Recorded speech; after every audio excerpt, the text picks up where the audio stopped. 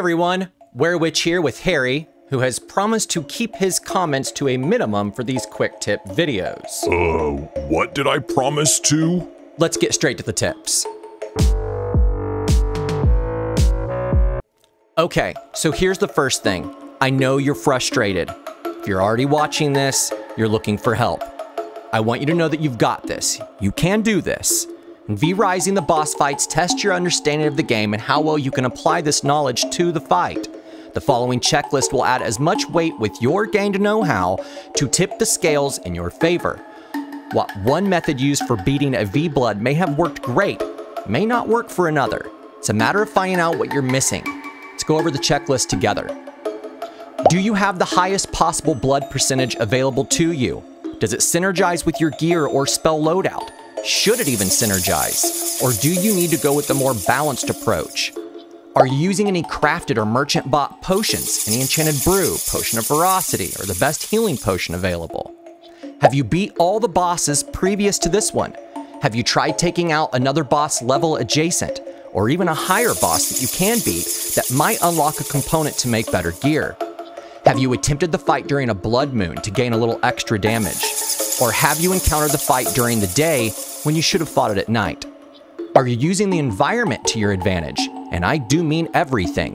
Is there a boulder, a rock, a nearby monster, a tree, a pack of nearby wolves that could distract a wandering boss for you to get a couple more hits in? Have you tried a different spell loadout, a different weapon or armor? The time you take now to learn other skills will pay dividends at a later boss fight, or all of them. Can you unlock gear or item recipes on your research, study, or Athenaeum? You can also buy missing recipes for merchants as well. Okay, one last thing. Repetition is key. Keep trying. You may pick up on mechanics that I or someone else might miss. If you keep trying and learn something, anything from your attempts, then you aren't failing. You're just learning where to place the knife. Do not give up. We believe in you. Yeah, if Witch can do it, you definitely can. So that's the checklist. Let's look at the fight. We are currently wearing the Dark Magus armor, full set. We are going to be using Merciless Iron Pistols, Iron Sword, and Iron Mace. We currently have our Brew Ferocity buff on, and our Enchanted Brew on. We'll be using Blood Rose potions along with the brews. Let's jump into spell loadout. Okay, so we've got the Veil of Chaos on. I really like this one. You need lots of good movement for this fight to get away from him, which I'll fail at. I have the Jewel Tier 2 on. Can't do 3 without Dark Silver. So these are just Tier 2 jewels. Spawns a second illusion when recasting, dealing 60% of the original damage. Increases damage done when an illusion explodes by 24%. Wraith Spear is another thing that we're using here. Increases damage by 12%. Increases projectile range by 21%. He's going to be bouncing all over the place. And I really like Wraith Spear. I think it's a good heavy hitter. And if you're using high Scholar Bloods, you're going to be getting those free casts. I don't know if that's going to be happening today. Purposefully, I'm not using my 100% blood. I found a 74 over near our base, 74 Scholar. So we're not going to be getting that 15% chance to reset spell cooldown on cast, and we're not going to have the boosted effects. I'm doing this to kind of like drop my gear score in a sense, because at this point you can start farming Stygian shards over in Mortium and unlocking your first passives for your clan, which we'll look at shortly after the fight. Okay, continuing on, we have Phantom Aegis on. Increases target spell power by 19% while the barrier lasts. Knocks targets back 1.8 meters on hit. This is more or less just for protection. He's got a lot of projectiles. This is what I like to use. There's other ways around this. There's plenty of different ways to skin these cats, but this is the way that I'm doing. And finally, I'm going to be using Crimson Beam, mainly because I like to get my health up, and it does a good amount of damage. Okay, let's get in there and see how we do.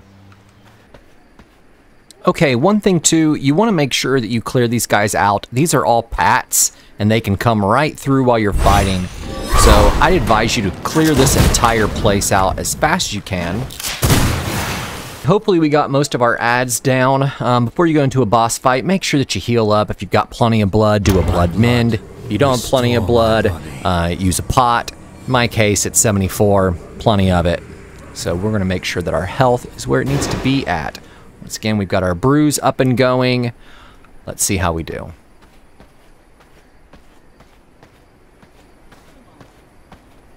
Another monster I have to deal with myself.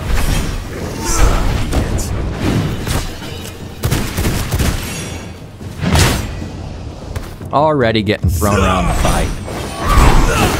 We're gonna do our best to dodge him, but I am terrible at Octavian. I don't like him. I feel like he just knocks me around, and I do a terrible job against him. To me!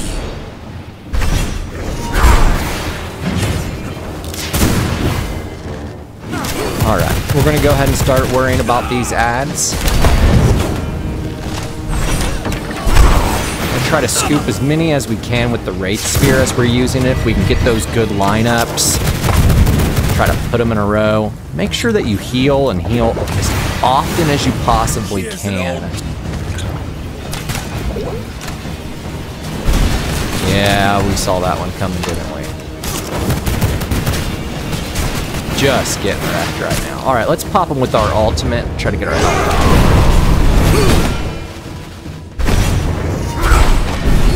Yeah, not that time, big boy. Shouldn't have talked shit, huh? To me! Yeah. That's mine. We've got him. And that finished him off. So the biggest thing there is save your veils, I think.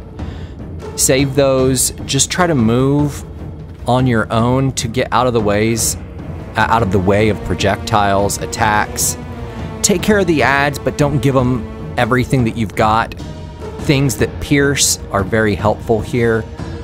I'm in love with Phantom Aegis. I think it's great. You can throw it on your team members, you can throw it on yourself, and if you get a decent jewel in it, it really does help. Crimson Beam's awesome. I'm pretty sure that you can have that for this fight. If I'm wrong about that, I probably would have gone with Chaos Barrage. Either or would do it. I just like the little bit of health that you get here from Crimson Beam. You can go with about any weapon, anything that can give you some iframes too. You know, I could have easily gotten out of the way of some things by using the mace, but I've gotten lazy. You should not be lazy if you're having issues with this fight. And I think that's about it.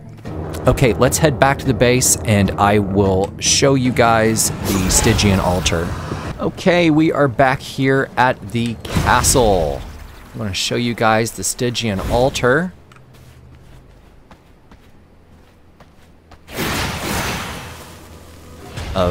Altar of Stygian Awakening, excuse me. And here are the passive abilities that you can unlock once you start gaining your Stygian shards from Mortium. If you're having issues with bosses, these passives can really help you. Be very picky in what order. I wouldn't just go straight down the line as you unlock these. Make sure you look over them. If you're not using a lot of ice, well then that should be, yeah, ice spells. I would not choose that one until the very end. If you even get that at all, like you may need to jump forward. It's all going to depend on what's going on with, you know, are you on a PvP server? That can change everything that I'm saying. So, yeah, these things are very helpful. That's why I try to like gimp myself a little bit before some of these fights because we have this stuff unlocked. Okay, so that was it, guys. If this helped you out, slap that like button, subscribe, or just leave us a comment below.